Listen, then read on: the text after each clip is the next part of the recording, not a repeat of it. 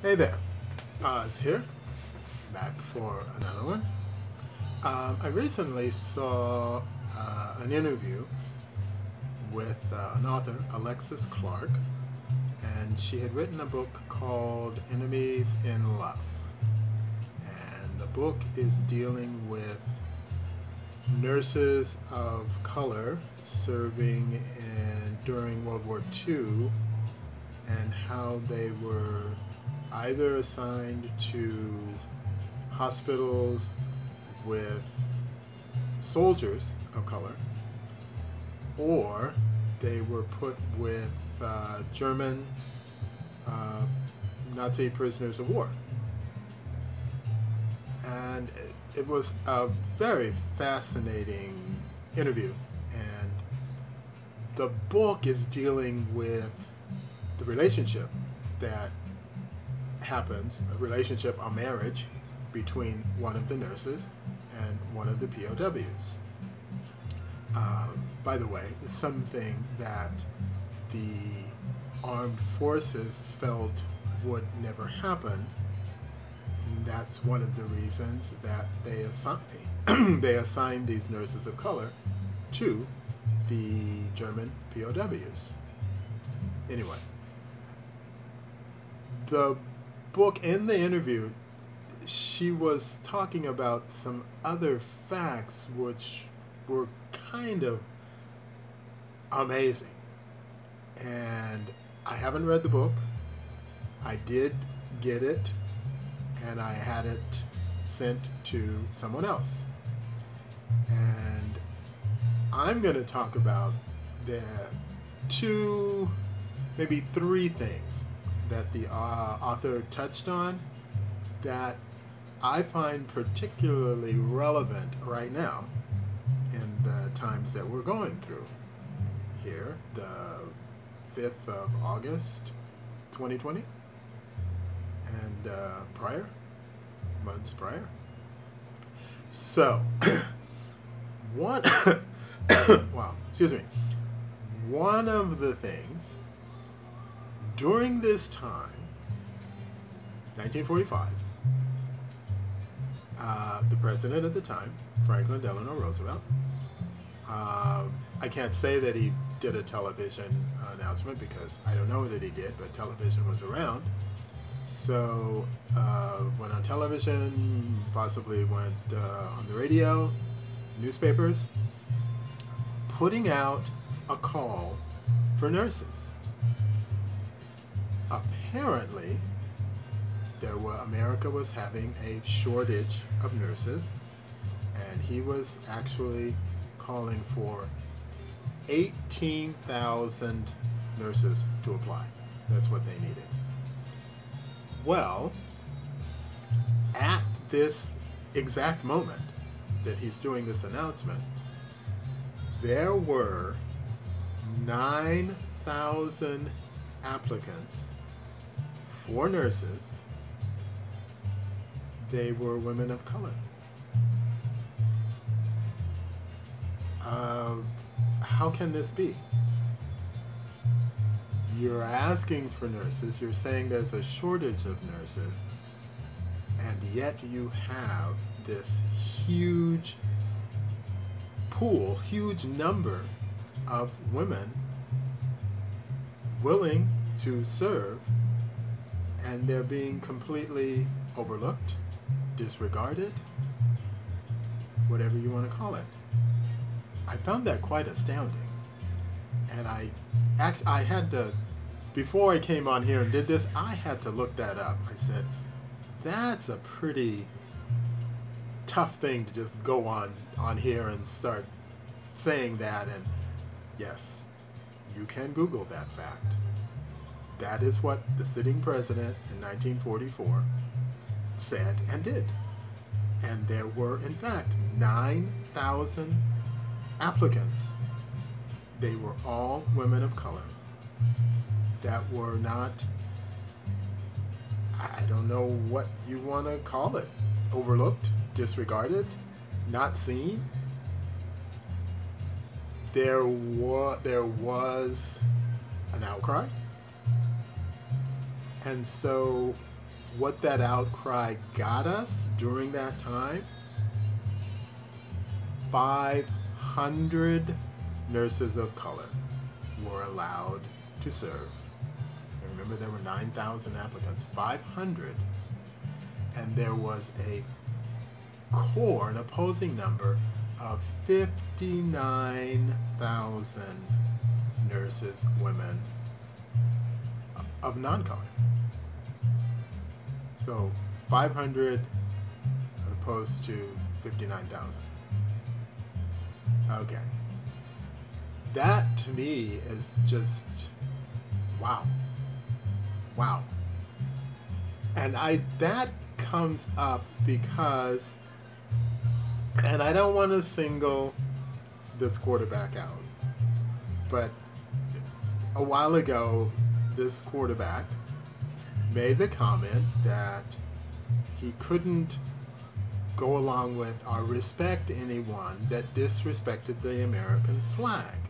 He had his father, grandfather, great-grandfather had served in the war, served their country. How can you disrespect the flag?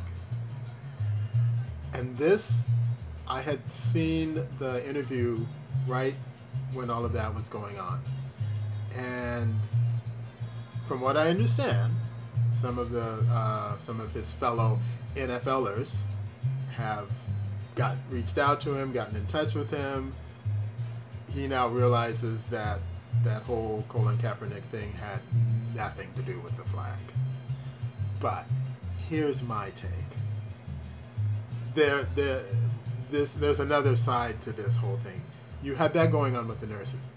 You had men of color serving in the armed forces who were not able to go into, I don't know if it was the mess hall or the canteen, or if they were just utilizing restaurants in the cities and the areas where they were at.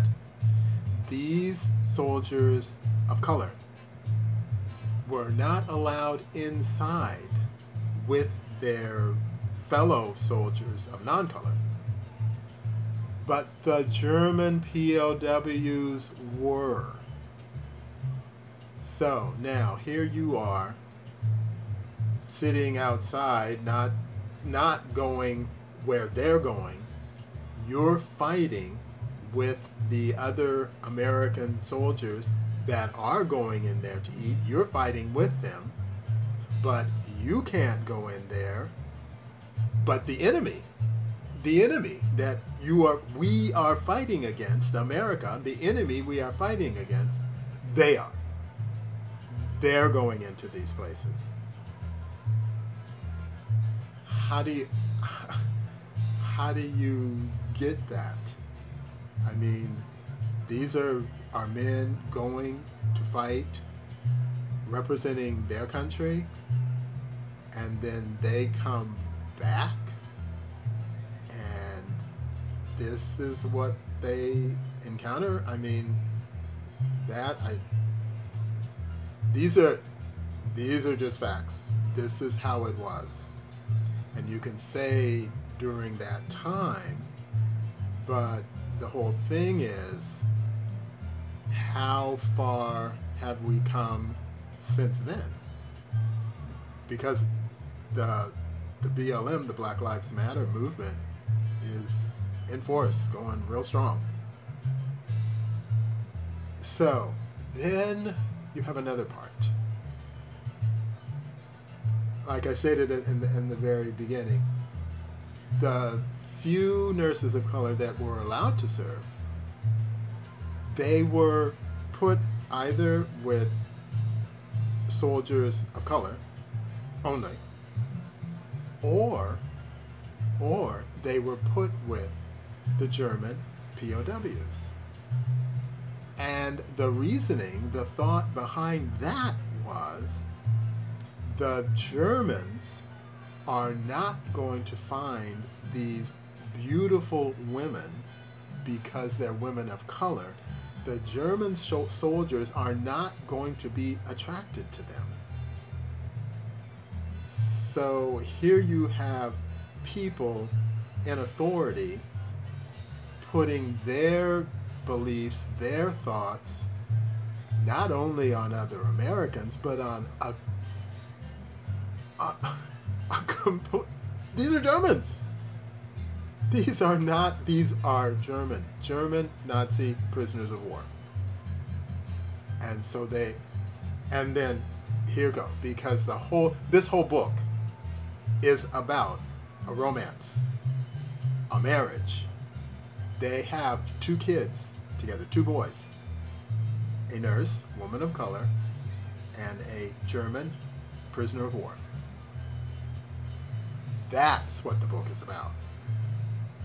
But along with this story of this incredible love and romance, you had these other things. Like I said, I didn't read the book. I got it for somebody else because I thought she would love it. I haven't read it. I don't really want to. But what astounded me were these facts that came up, this research that the author had done, Alexis had done in writing her book. And I just found that astounding. That's just astounding to me. That, yeah, given the times where we were, but that happened. That happened. That is a reality. You can Google it. You can get that. The same numbers that I got, you can Google it and you can see them. So I'm not, I think those numbers, those facts speak for themselves. There is nothing else you have to say, because that is not right. And I can't even imagine going to fight for your country, wanting to go and fight in a war for your country, and then coming back, and this is what you have to encounter. This is what you have to see. The enemy, the person that you are fighting against, the person that you are killing, is being allowed, the prisoners from that war are being allowed to eat in the same place that your other American brothers are being allowed to eat in non-color, and you're sitting and watching this. So you've been in a war fighting, and then you're seeing this. I don't know. Disheartening? Probably not strong enough. And they served. They continued to serve. Why has there not been a movie made about that? That is like that book, Enemies in Love by Alexis Clark. That should be a movie. It should be a movie. The times right now, unbelievable. True story. Not fiction, true story. It happened. So, that's all I wanted to say. Thanks for tuning in. Subscribe, like, you know the drill. See you next time.